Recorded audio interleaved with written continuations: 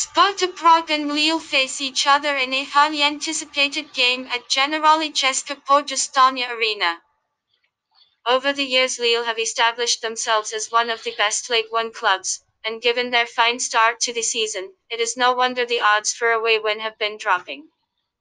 Les Dogs aim to make a flying start to their Europa League campaign as well, but this match will be anything but a walk in the park for the visitors.